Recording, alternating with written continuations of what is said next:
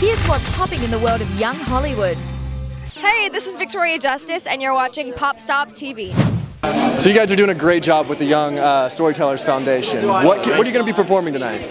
We're performing stories written by 5th graders. Okay. Yes. That should be interesting. Yes, and we don't get to see them in advance, which is terrifying. But I'm actually very, very excited because Dot, who is here tonight, she did it last year and said she wore something fancy last time. She's like, this time I'm not because I got down and dirty and was on the floor. I'm like, this is going to be good. It really opens it up for you to just kind of go with it. It does, let loose. I think everybody's on the same page, and I've heard these stories are incredible, and these kids are extremely imaginative and talented, so I'm hoping to try to do it justice somewhat. Right. Yeah. So season 4 is on hiatus till next month. Yes. You kind of left us on the edge of our seats. I know, there. a lot of drama. Exactly. What can we see from Artie coming up?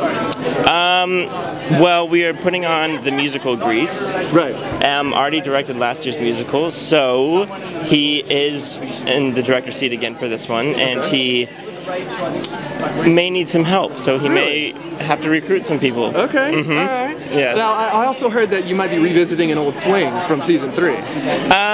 You know, we kind of hinted towards it already with Sugar, so we'll see what happens with that. Could Sugar be the one? Like, are we talking like a happily ever after type of situation? Look, don't get carried away. I don't know. I don't know. That's what we do. I mean, look, I love Vanessa, and we've been trying for it. We keep putting it in and keep suggesting it. We think we're sly. Like, hey, Brad, Ryan, what about this? Subliminal messaging. Yes, exactly. So we'll see what happens with it. We're definitely in favor of it. Okay. And Kurt and Blaine, are they seriously done? I mean, it seems that way. It seems that way. It seems that way. You know. There was a lot of drama.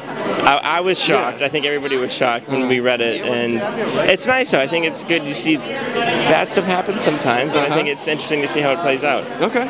And Jessica Sanchez is the new cast member for GLEE. That's what I read. Is that what you read? Did you hear that too? You got the memo? Yeah, I saw that online.